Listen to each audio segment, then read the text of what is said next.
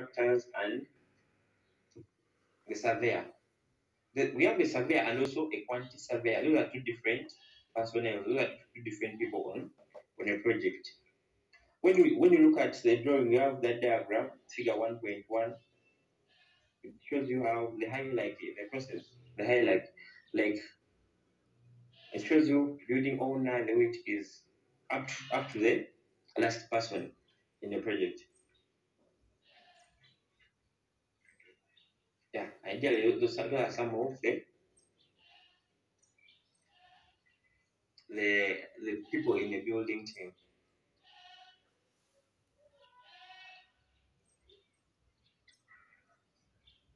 Yeah.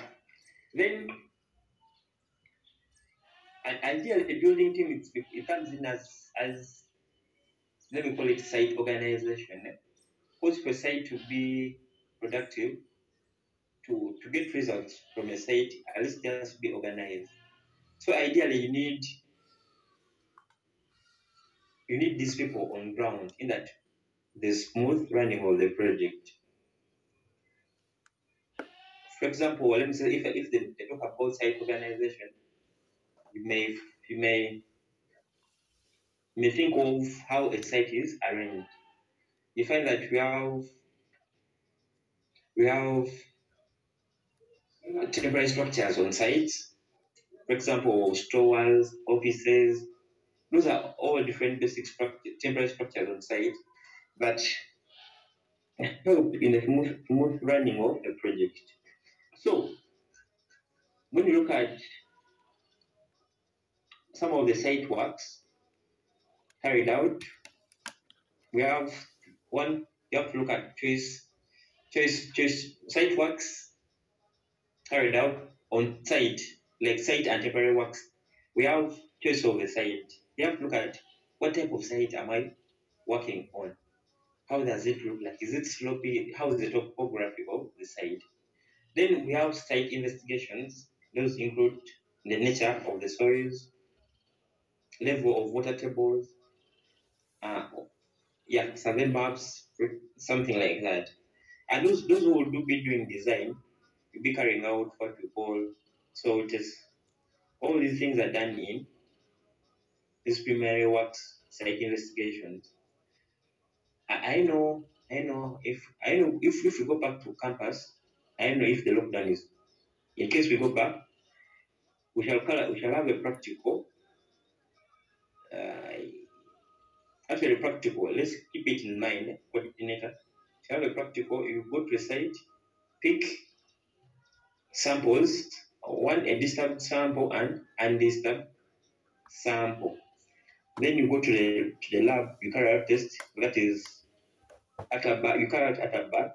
You look at the moisture content, the difference between the moisture content of the two types of samples. We have a disturbed sample and undisturbed sample. I know that you guys understand the disturbed and undisturbed sample.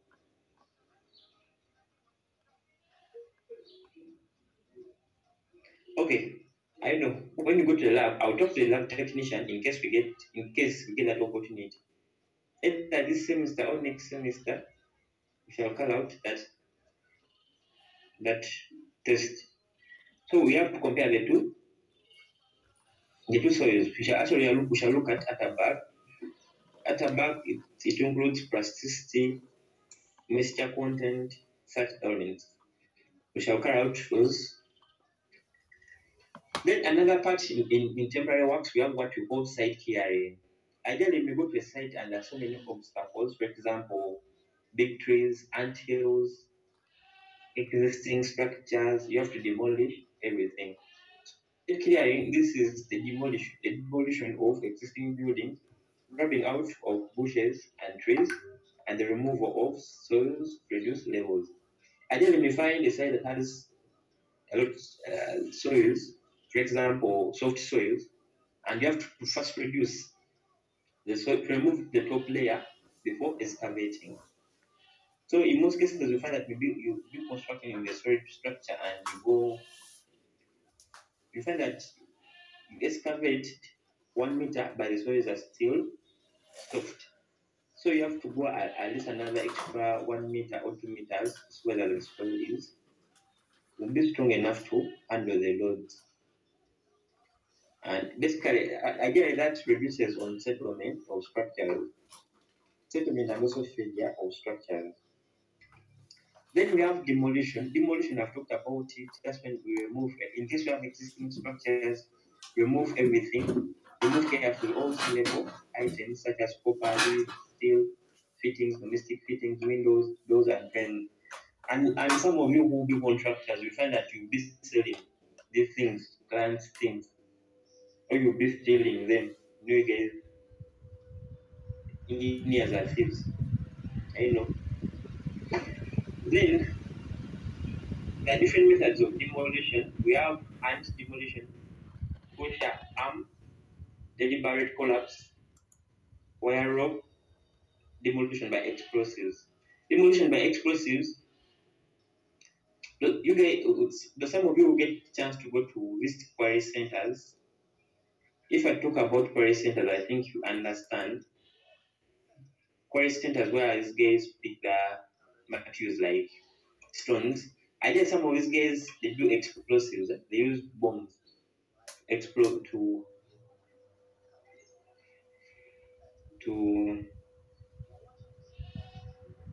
yeah. Then we find also I know if you have seen some structures, not in Uganda, I think Uganda with techniques of using bombs.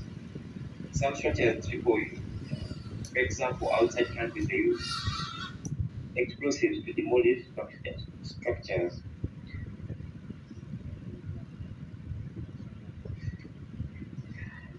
These explosives, I know these explosives, yeah. Then we have what we call leveling of sites. Leveling of sites, it includes cutting and filling. You reach on a site whereby you need to cut or to fill. So a client will ask you which one is more cheap. You have to be able to advise the client that this ABCD is cheaper than ABCD.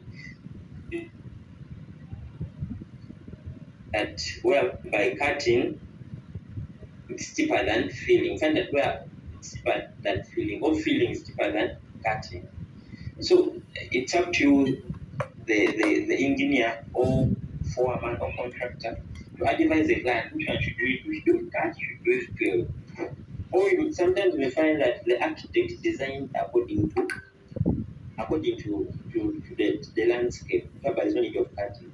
So ideally you also have to look at the architect's design or model. It's also another critical element in this area of cutting and filling.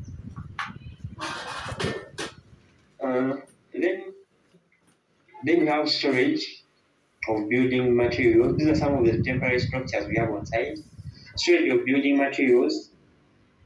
The type of storage facilities required for any particular material will depend upon the following factors. That is durability, vulnerability to damage, vulnerability to theft. So you have to look at which one. In case there's theft, for example, cement. How should I store my cement? They should be bio cement. Then damage. You look at which one would be that. For example, roofing tiles. Why should I keep them? Would they be damaged? Max fans, why should I keep them? For example, with material durability, also have to look at it. Then there's what we call we mean this setting out. After that, you have to carry out setting out. I know whether you guys have tried setting out. Which methods have you tried using in setting out? In case if there's any.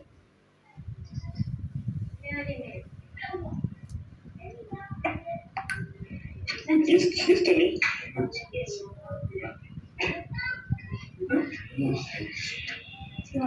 Any method. Okay, ideally in setting out, you can use different methods. The common one it is the common is it's called a 1 2 3 method. 1 2 3 method. You'll be having a profile 1 2 3 method. talk about coming up with a square, like square, coming up with a square. This is the local method. Those of you who get more projects, you use that method. It's called the 1, 2, 3 method. Talk about coming up with a triangle. With sides 1, 2, 3, then just get the hypotenuse. I don't know how I can explain it. But I think you guys use it. You appreciate it more on side. In this method, we use squares and builders ropes. In this method, we use profile boards, squares and builders ropes to set out using the 1, 2, 3 method. Another method we can use machines. You can use a machine. Okay, here in the notes they call it the 3, 4, 5 triangle. Here we come up with a triangle. It's called the 3, 4, 5 in the notes. Another method we can use machines, for example, total stations or total stations to set out a structure. Those are, you told me you did surveying, and I think you come across such elements, such tools, total stations, W levels. Yeah, we can use this equipment to set out a structure that using the 3, 4, 5. Then I think in the notes you see a profile board. I really don't know how. I wish I had the board. I would have showed you the thing. Then there's what we call establishing a data level. I think when you were doing your practicals, you came up surveying practicals. You came up with the word datum, like datum level. Datum is like a beginning level. A datum level is a fixed point of known level on site that is used to determine flow and rain invert levels.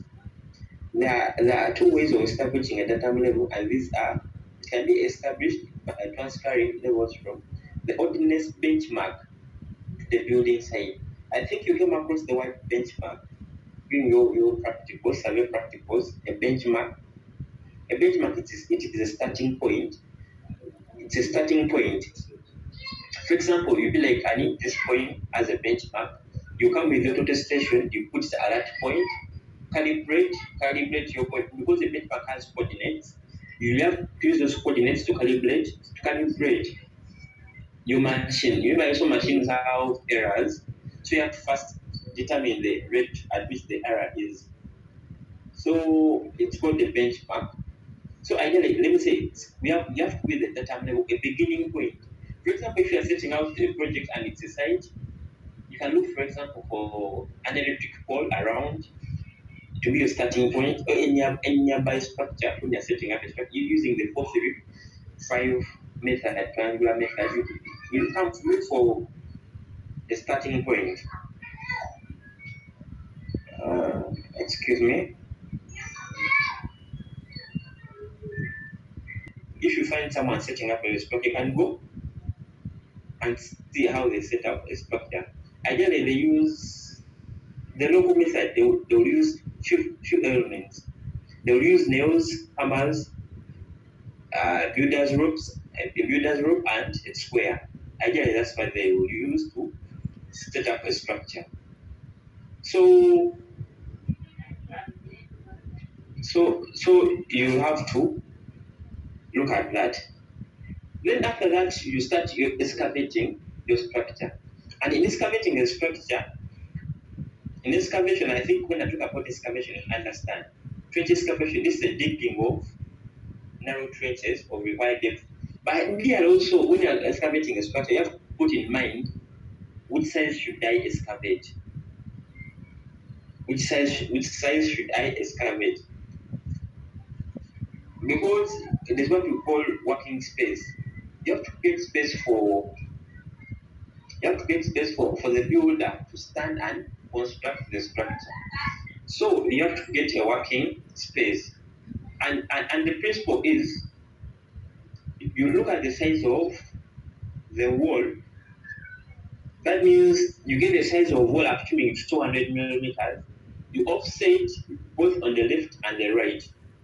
200. Then you do with a thickness of around 2 600 millimeters. 600 millimeters. Actually, on site they use millimeters, though technicians use empirical units. Those are feet, inches, what? Are they empirical? Yeah, empirical. Then metric, those are meters, such element. So ideally, you have to excavate 200 on both. Assuming the wall is 200 millimeters, you excavate 200 on both sides. In that, you create working space for the person constructing the side. Then, ideally, those are some of the steps you can follow in setting out the structure. Then, when we talk about site temporary, any questions? Any questions so far?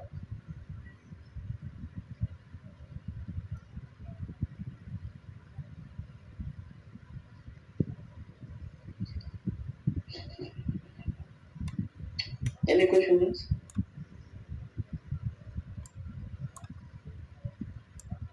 All right. When you talk about site temporary works, site temporary works,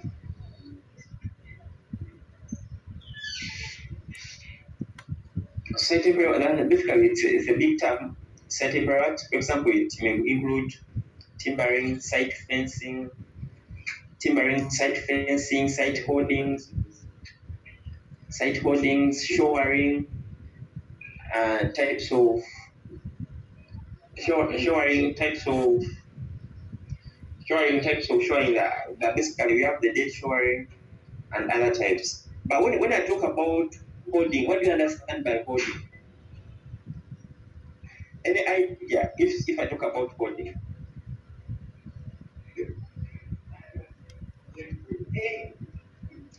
Okay, holding. Have you guys come across structures whereby they put iron sheets on the fence? They put the iron sheets.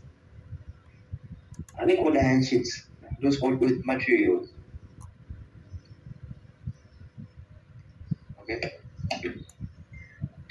Like, I think the iron sheets on the site they act as fences for those equipment. For the structure, it's called holding. Then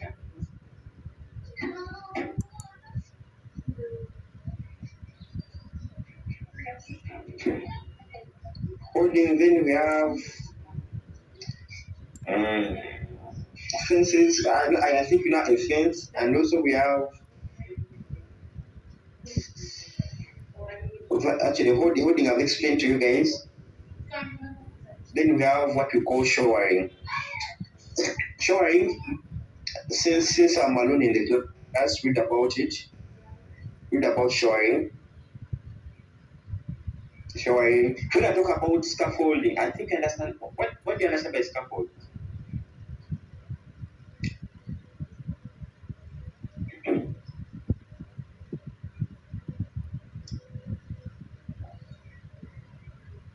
What do you understand by scaffold? Anyone? If I talk about scaffold. All right.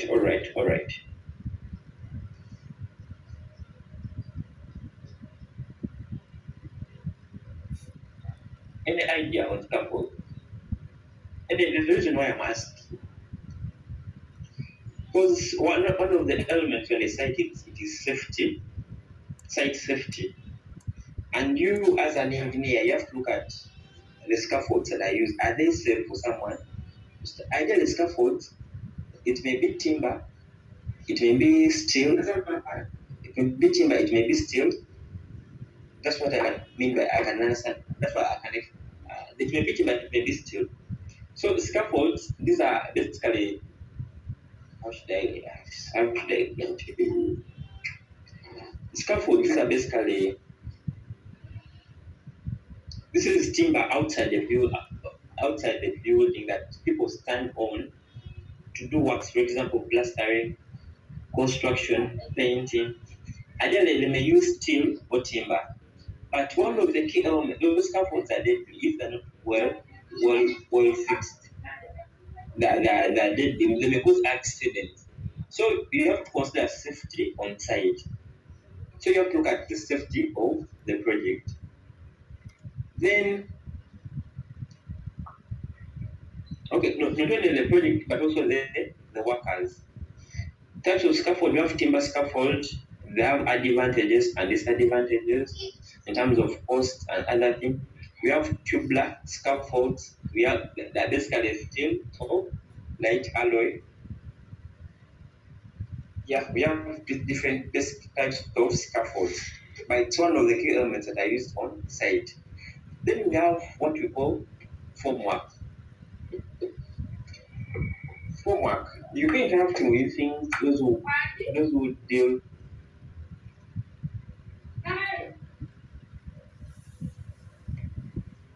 you'll be interacting with those elements, those things actually.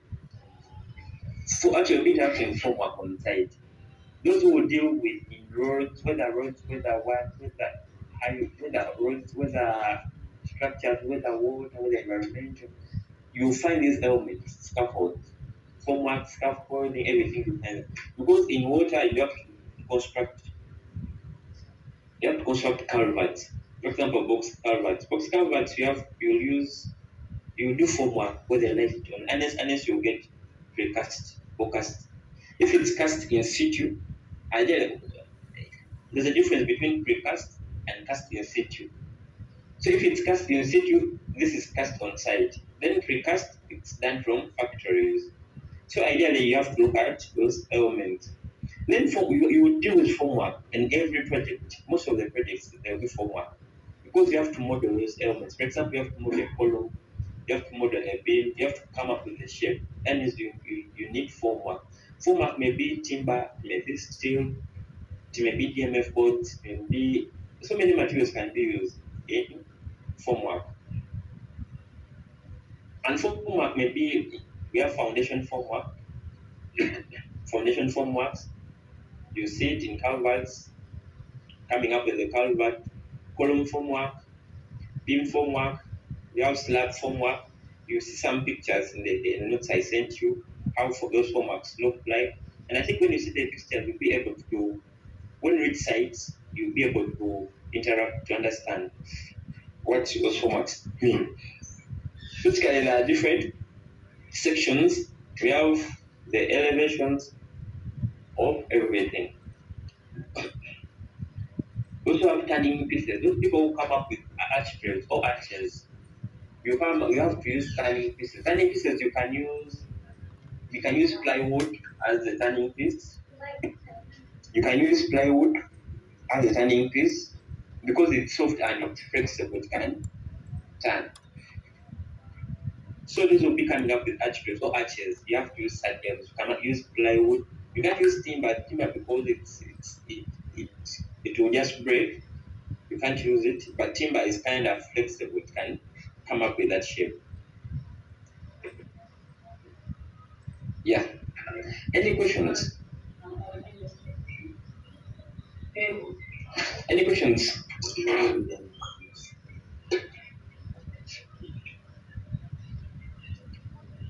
Any questions? Okay, if you don't have questions, I'm going to send an assignment.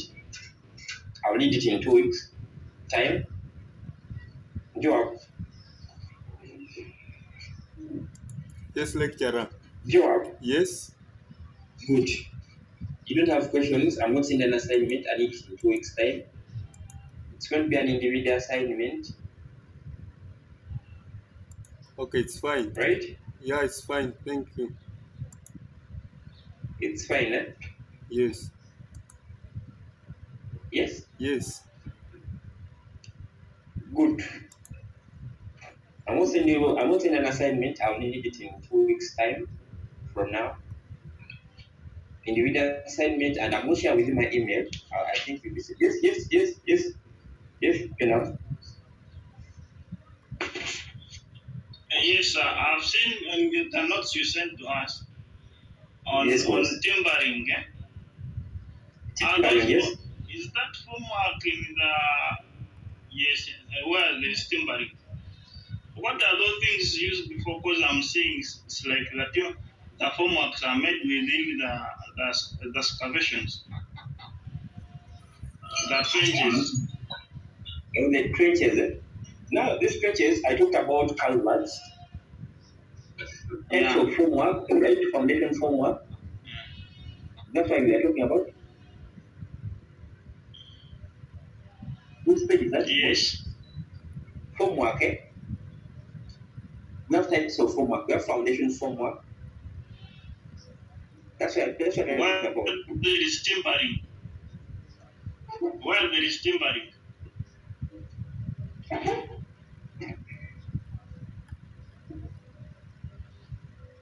Timbering. There are structures like formwork. I don't understand. What is timbering? Okay, I'm saying. Now, Yes. you get a structure and you're constructing the structure in soils that are loose, or that's somehow loose. You have to first retain those soils, you construct, then after that you backfill.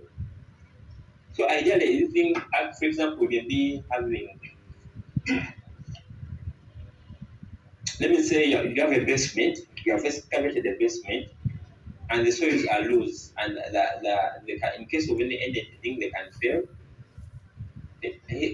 which may cause accidents.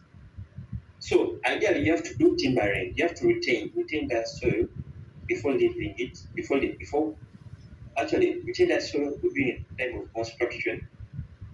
Then after construction, you can remove the timber. So again, when you look at timber, we have timber in hard soils. When you look at hard soils, we have only a few poles and struts. Then timbering in farm soils, when you look at, there's a difference. We have more polling pots are introduced. Then timbering in loose wet soils. Look at the timbering in loose wet soils. We have timber aligned on both the sides of the walls and also struts inside.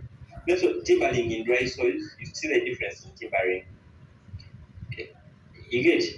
Again, is it okay now? Yeah, I've got the yes. I'm getting you, sir. Yeah, basically that's the concept idea in timbering. But in our day-to-day life, we find that we have small trenches. For example, it's a bungalow. You have small trenches, and your soils, people excavate and they just do what? Excavate and they just do what? Construct without, because the soils are firm, they are hard soils. And so sometimes we find that our excavations are not that deep. Yeah. 24 inch. Yeah. Okay. Thank you, sir. You're welcome. Any other question?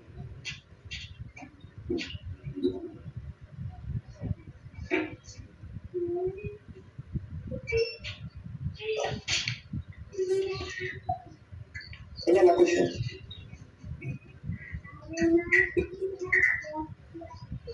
Okay. I think I'm going to sign out. We meet next week. Same time.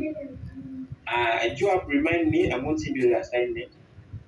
Because it looks like in the class we have been 2 to 3 people. I think I'll get to know you guys when I look at your assignment. Remind me, I'm going to send you the assignment. Our first assignment. It's going to be an individual assignment. Please, I'll send it to you. Thank you very much. Have a good day. You're welcome, sir. Let's meet in England on Sunday.